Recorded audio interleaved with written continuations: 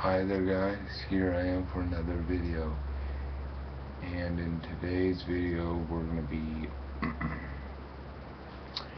doing, I have two ideas for videos, and basically you're probably going to say, well, why don't you keep your ideas for asshat? I'll at least want to be active. I at least want to be somewhat active in video making, and trying to keep with the asshat. It's I could talk about whatever the fuck I want for 10 minutes. That's great. But I want to keep that to more non-movie related stuff, more philosophical stuff, like asking the big questions or whatever. Asking the big questions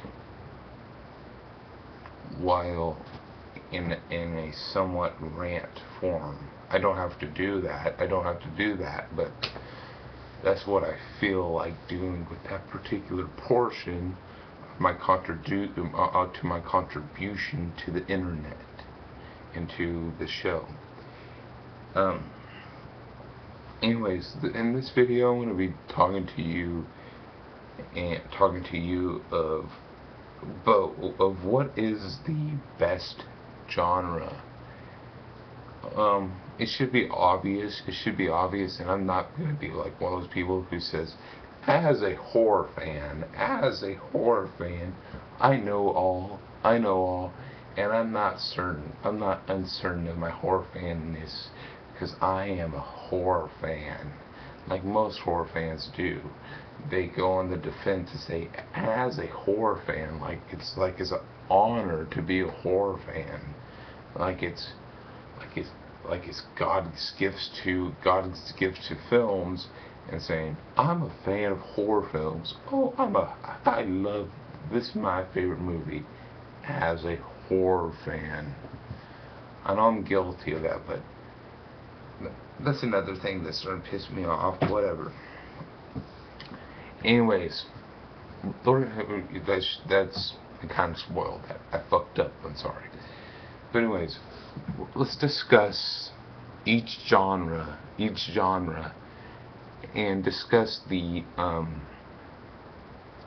contributions to the film industry, either via an artistic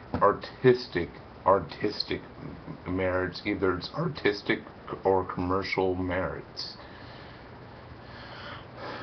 Let's first start off with the action films. I like a few action films. Action films are my third favorite genre. Because there's only these four genres of film: action, comedy, drama, and horror films. There's no other genre of film out there than those four. Like, people say, what about kids films?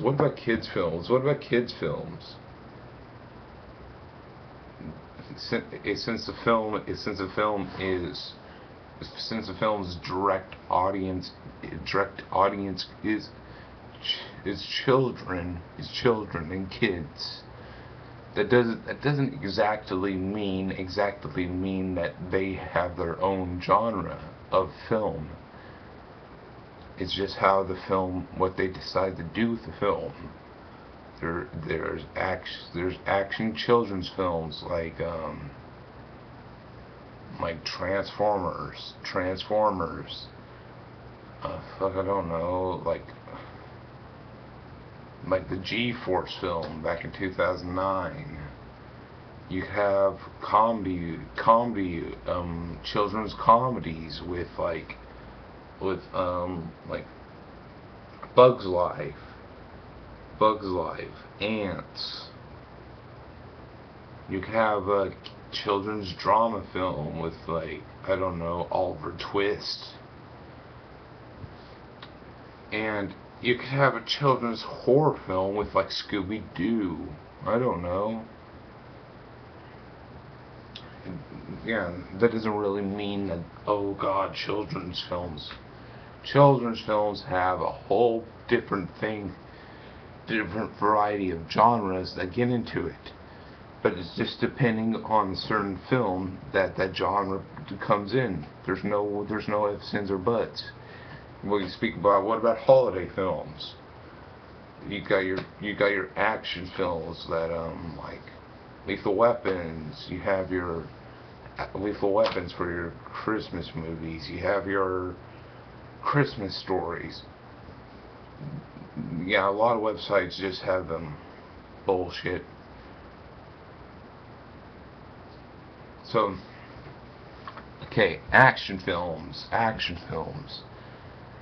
Artistically, they're the weakest. Artistically, they're the weakest genre of film.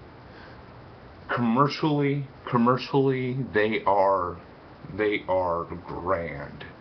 Commercially, they're grand. They're grand because you have a lot more. You have a lot of them. In the 80s, you have your Sylvester Stallone. You have your Arnold Schwarzenegger action films. The films that come from directors like Rennie Harlin. You have your Die Hards. You have your Rambos. You have your yeah, you have those films, Commandos, Cobras.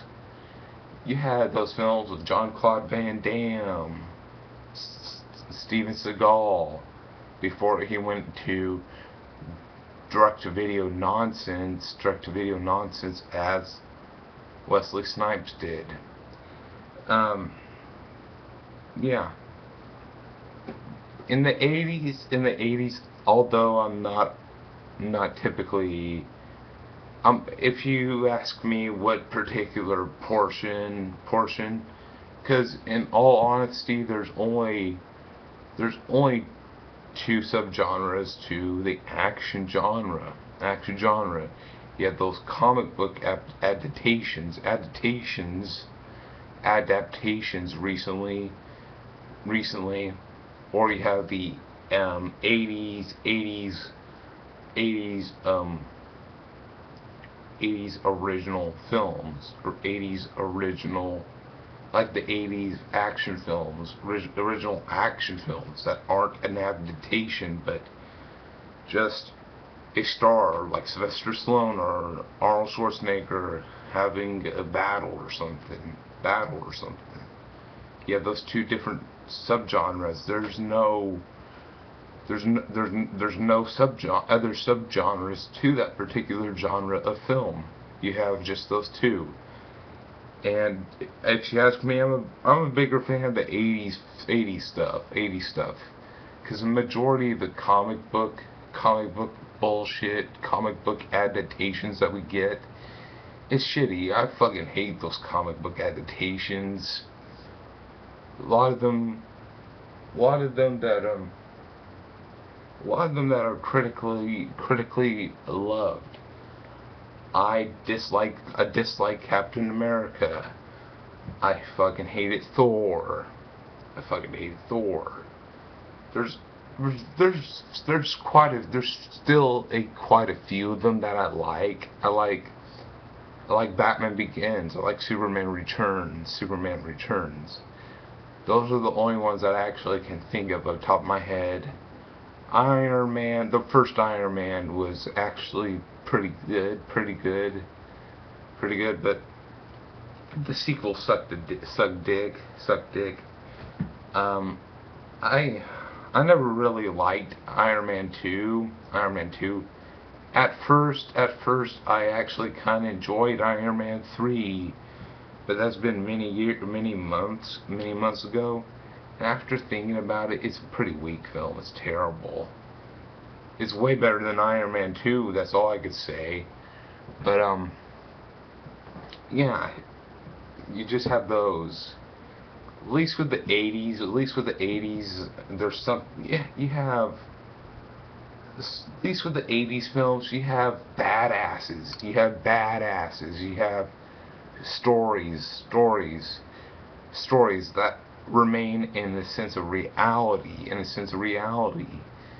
You have Tango and Cash, I liked, I'm not a big fan of that film, but at least at least I like the dialogue and the charisma that both Sylvester Stallone and Kurt Russell have. You have those John Carpenter films like Escape from New York and Escape from L.A. You got those films. Those are action films. It seems like there was more going on in the action genre in the 80s than we have now. I honestly can't think of anything that even comes close to those 80s action films. The 90s were actually a pretty great year. You have your Terminator. Even the 80s had the Terminator films. The Terminator films are one of my favorite film series. You got those films. You got the Terminator films. You have all those great films. In those great films. But I honestly can't think of anything now recently that isn't a comic book adaptation to the screen that is anything like the 80s. Well, you're going to say, well, what about the Expendables? Both Expendables 1 and 2 suck dick. They're fucking horrible films. They come nowhere near they come nowhere near as close as the 80s stuff. I'm not very much of an action film fan. I like action films, but at least those films were shitty. They could suck a dick. Suck a dick. Yeah, you have like shitty action films like Machete. You have shitty films like Machete, which was gonna be what Robert Rodriguez was gonna introduce you to exploitation, but that ended up failing, and it was just a bad film. Yeah, none of those were typically good films. See, okay, this year you have Iron Man 3, sucked dick. Um, Sucked dick. That one sucked a dick. Man of Steel sucked a dick. Yeah, and I honestly, yeah, every so often you have your Fast and Furious films. I kind of enjoy the latest Fast and Furious film. I thought that wasn't that bad. It was kind of entertaining. But yeah, but most of those Fast and Furious films are the same plot, regurgitated over and over again. So you don't really have nothing there. But yeah. Okay, now let's talk about comedies. My second favorite that's my second favorite genre of film. Okay, because whenever I go in a film, if it ain't scaring me, then it better make me fucking laugh. Or both simultaneously. That would be fucking cool. Cool if some horror filmmaker made a film that made you scared and laughing at the same time. Now that'd be a pretty interesting combination of both at the same time, and I say that that's possible. If the director was strong enough. But okay, to me, there was never a weak point in the comedy realm. There was never a area of weakness in the comedy films from the 70s, 80s, and 90s to now. There was never really a weak point. Yeah, of course, every genre has those really shitty films in it. But every genre at least has a few good films. And comedies like in the 80s, you have Animal House. That's a funny movie. I like that one. You have your Blues Brothers. You have Dumb and Dumber. Really good funny film. Really funny film.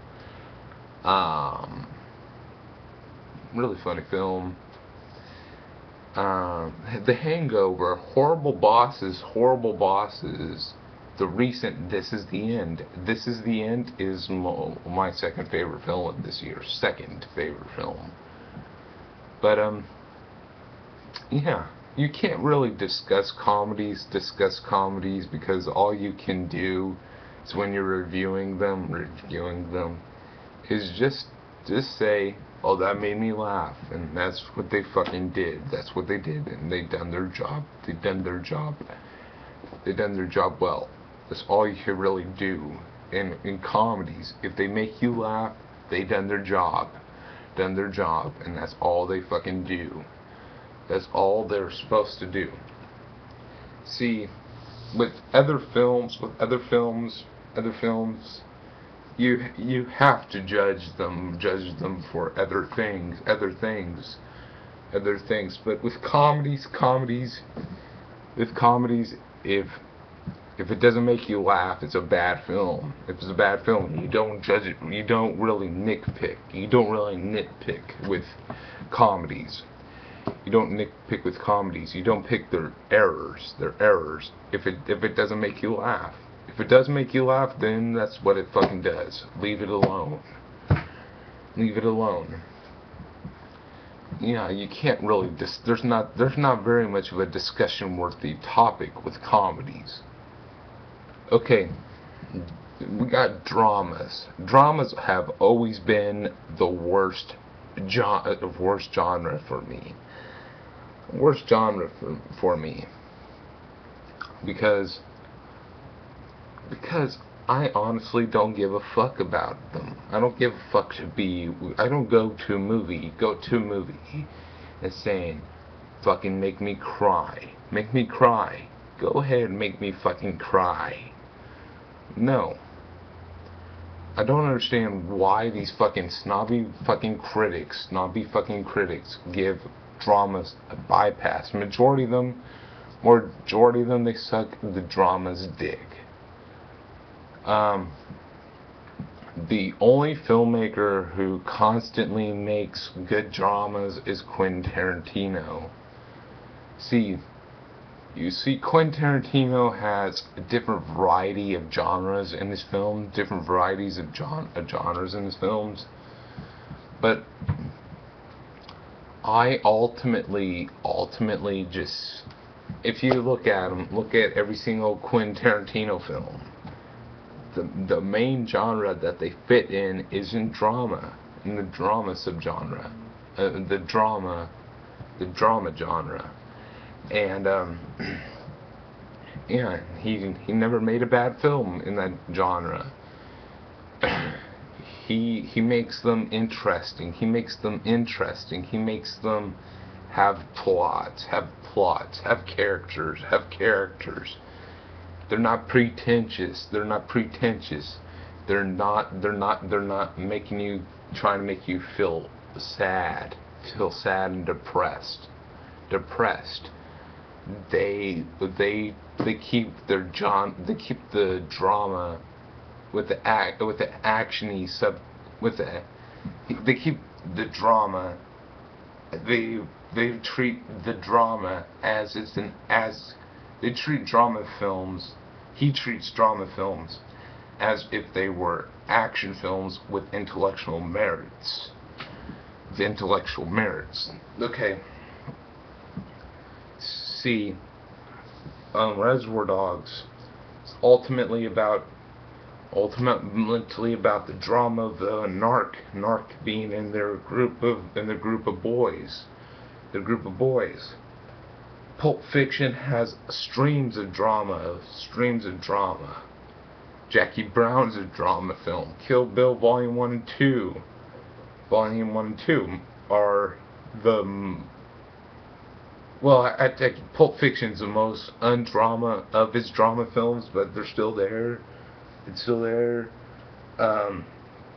Inglourious Basterds, drama, is a drama film. The Django Unchained is a drama film. I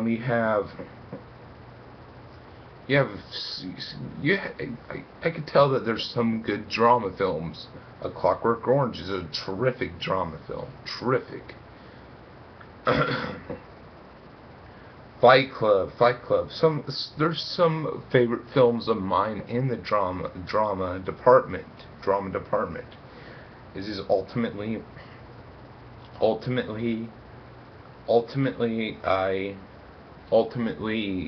I'm not a big fan of that genre. There's still quite a few good films.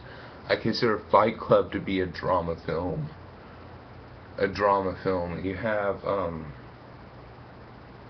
You have Social Network, you have Zodiac, you have Slumdog Millionaire, you have American History X, solid film. Requiem for a Dream, terrific drama film. You still have some good films, but see, at least I like action films a lot more because action films are a little bit more entertaining, but dramas have more variety.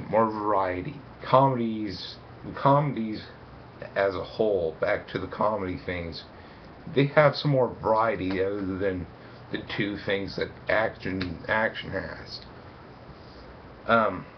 Now we'll talk about horror films. Most are great films. You have so many great films. To me, horror has the most variety of films that you could put in it. You have your spiritual satanic possession films. You have your slasher films. You have your zombie films. You have your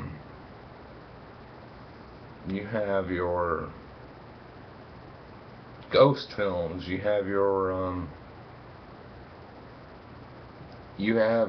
There's so much room in the horror genre that isn't in the other genres.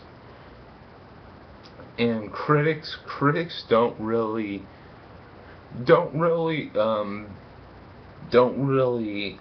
give horror the respect that it deserves. They don't really see the merit that genre has.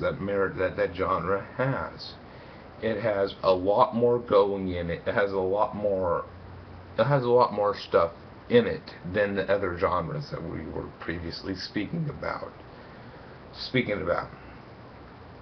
But also, the horror genre is the hugest attraction to lazy fucking filmmakers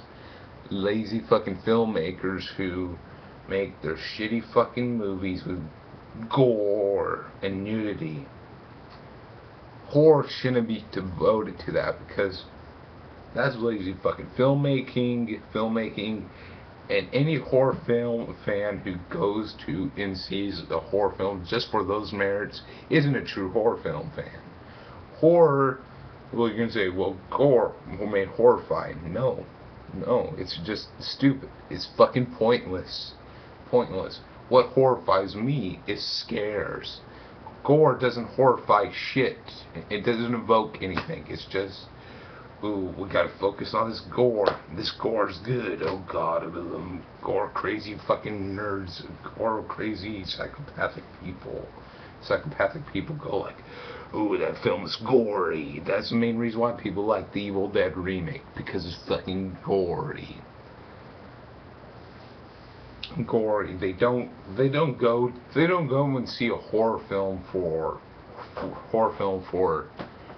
strong female leads who prove that females can be strong, who could be strong opposers to whatever's attacking them. They don't go to a horror film to see strong characters who are in a shitty situation, but they ultimately fight for survival. They don't go and see horror films for, I don't know, scares. Solid fucking plot. No, we have to make everything all about the gore. See, thanks to more morons, I don't want to be insulting anybody, but thanks to morons who saw that Evil Dead remake trailer and said, oh my god, that's the best movie ever because it's fucking gory. You're not going to contribute to the horror genre being fucked anally up the ass.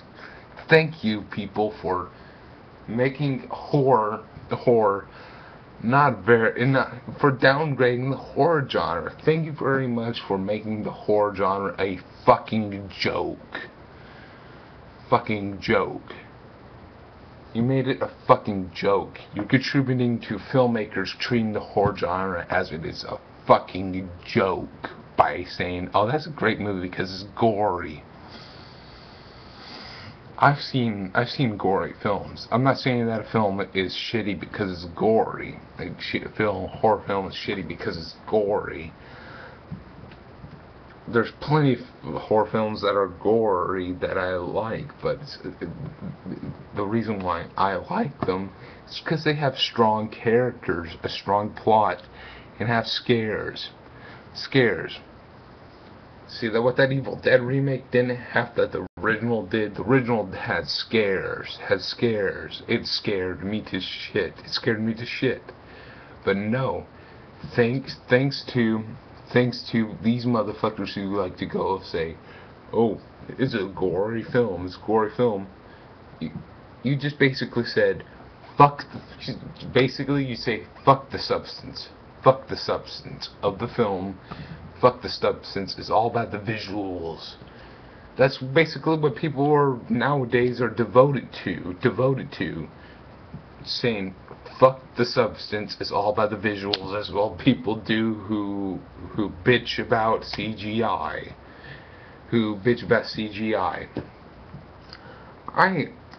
Hey, I would appreciate some good effects, but I don't judge a film upon its special effects. I don't judge a film on special effects. I judge it on its substance, its character development, its plot. But no, these people who hate CGI, they basically focus on how shitty CGI is. It's just basically you're saying, fuck the substance. It's all about whatever is visually pleasing for these eyes.